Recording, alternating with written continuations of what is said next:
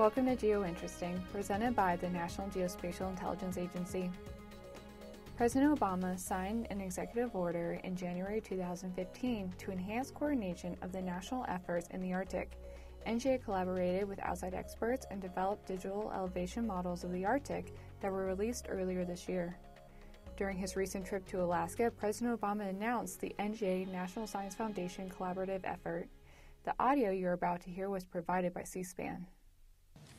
And to help Alaskans better plan for sustainable development, the National Geospatial-Intelligence Agency and the National Science Foundation are leading a public-private collaboration to create the first ever publicly available, high-resolution, satellite-based elevation map of Alaska by next year and the entire Arctic by the year after that, so that we know exactly what's taking place all across this great state.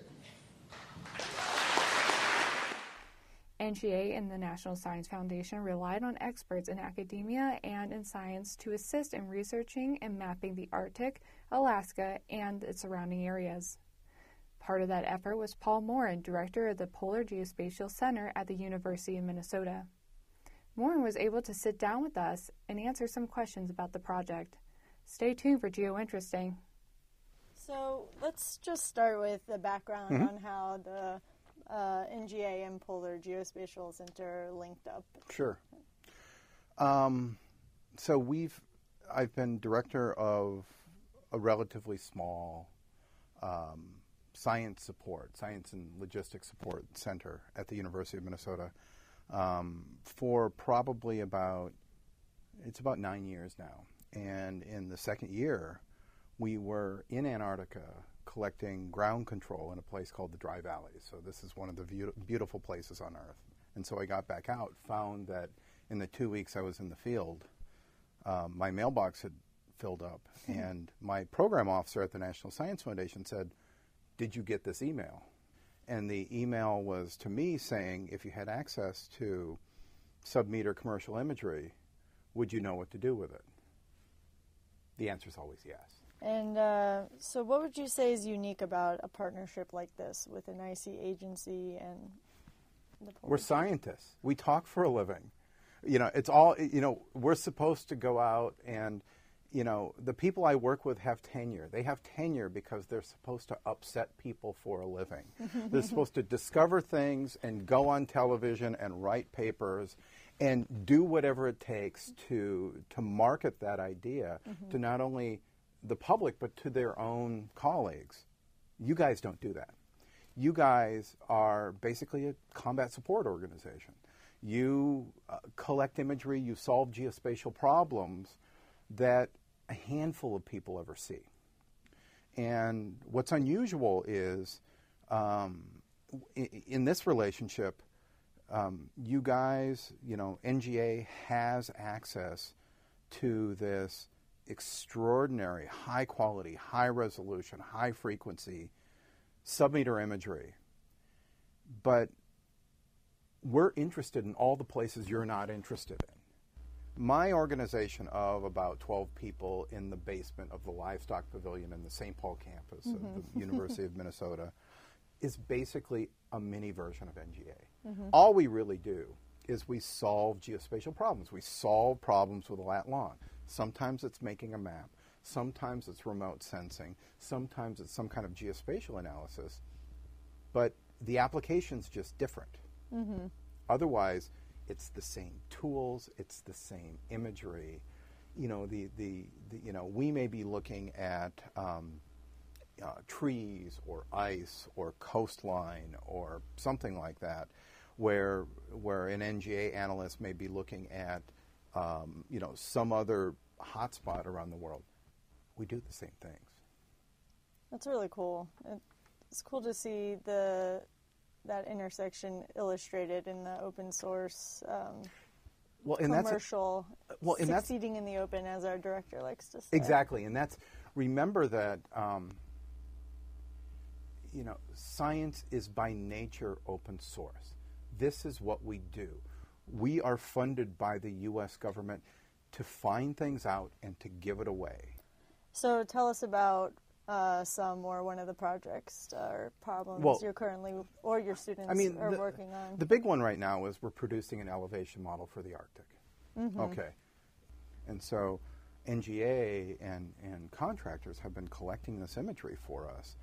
And we had this opening where we had the imagery and the software. And it turns out that NSF, the National Science Foundation, has some of the largest supercomputing in the world. And so what we did was organized 2 agencies, 5 scientists, 6 universities, the White House Office of Science and Technology Policy, program officers all across the board, and came up with enough computer time on top of it to be able to process all this imagery. So we've gone from a time when you're flying an airplane and you could get, a county every few days to we're collecting the equivalent of about California once a day. With the small sats and everything? Well, not with small sats yet. These are all with Worldview 1, 2, and 3. But we're this isn't LiDAR, but we have nothing in these places. And for most of the world, we have very, very poor topography. It's only in a developed country, the U.S., Western Europe, Japan, something like that, or in a trouble spot where you're going to have this data.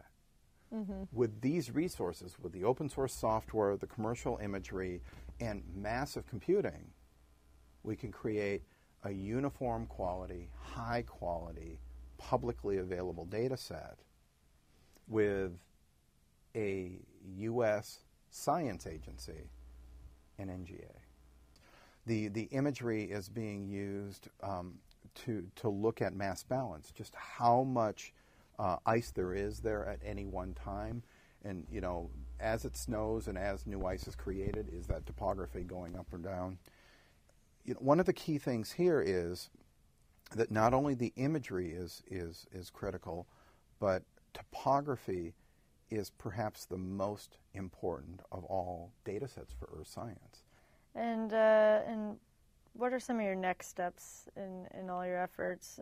Where do you see the relationship of NGA and Polar Geospatial Center in the future? Yeah, I mean, the relationship really is between NGA and NSF. The Polar Geospatial Center, we make things and do things, and we facilitate. But we started the Antarctic now, so we're producing the elevation model of the Antarctic. And when we're done with both the Arctic and the Antarctic, we'll have topography of over 95% of all ice on Earth when we're done with that. Where I see this going is the natural place for it to go is more and more scientists want access to this imagery. And we need to find ways of effectively passing on these resources that were licensed for the good of the U.S. federal government. And it's a challenge because, NASA builds instruments, builds rockets, launches it all, maintains it in orbit, and does science. The National Science Foundation generally provides, infrastructure for peer review, and then they write checks to get science done. We're an anomaly in there, where we're a center that provides services to those people. And so, there's an educational process going on. There is a computer science aspect of this, just trying to get the data out. And there's just getting people used to the fact that this type of capability exists. This is new to my scientists. Right. I like how you described it as a mini NGA. It's important. Yeah. Exactly. I mean, the product of science is a publication. All we do is facilitate the production of that publication, and we facilitate it either by helping people get to a location because we have geospatial information like imagery or other data that helps them get to that place, or it's imagery that's used directly to measure something that's used to produce science that's documented in the paper. That's all we do. And so if you were to just move a couple of those words around and talk about, intelligence and combat support, you could have used my paragraph from a moment ago. It's the same thing. National security. National security and science. We still have to measure the Earth. We still have a currency issue where we need to know what something looks like now. Yeah. Anything else to add? No. The takeaway here is what NGA does here, how they have reached out to us and the science community has changed things. Science is different now than when I started doing this 8 years ago. And it's different in part because of the contribution of NGA. And in a way I could say inadvertent, and I don't really mean that. What I mean is the people here are doing the right thing. NGA's mission is NGA's mission. But when it's possible, we've been able to use some of these resources for U.S. federally funded science. And what's happening tomorrow is we're bringing in a number of people to talk about this. And they're coming in to, in essence, to explain what they're doing, but above all, just say thank you. Oh, I mean, great. this is extraordinary. I mean, we've got people flying in for just a few hours from LA and from UCLA, from University of Michigan, University of Colorado, University of Illinois. We've got 2 people coming from the Office of Science and Technology Policy and 3 people coming from NSF. This is important to us, and we want to make sure that everybody knows what's going on because we can talk about it. Yeah, and what exactly are you briefing tomorrow to the director at we're Ops part Intel? of the at the Ops Intel. We're talking about exactly this. What everyone's using the commercial imagery for. We'll talk a bit about Arctic DEM, and we'll talk about how this has transformed the way that we're seeing the world, how we're doing earth science, how we're doing biology and glaciology. Morin Clark from University of Michigan is coming in. She's using this to look at landslides in Nepal. There is no alternative for this. It's too expensive to fly aircraft. Landsat, some of the other NASA spacecraft, can't see at the resolution she needs to see. She also can't get elevation. It's too expensive to go in with LiDAR.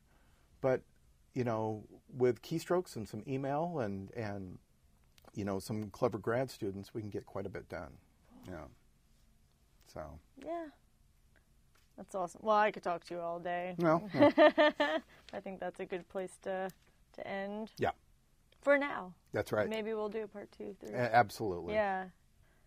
So I think this is so cool, especially when the DEMs came out and they were all colorful. Right. And oh man, it was so great. Yeah. So. Yeah, you don't get that very often, and the stars aligned on that one, and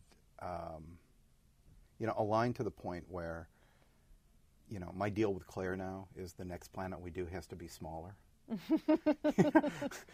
It's, there become a lot of stakeholders in this, and until you can get through the really public aspects of it, it's only now that we can really get down and just produce this thing.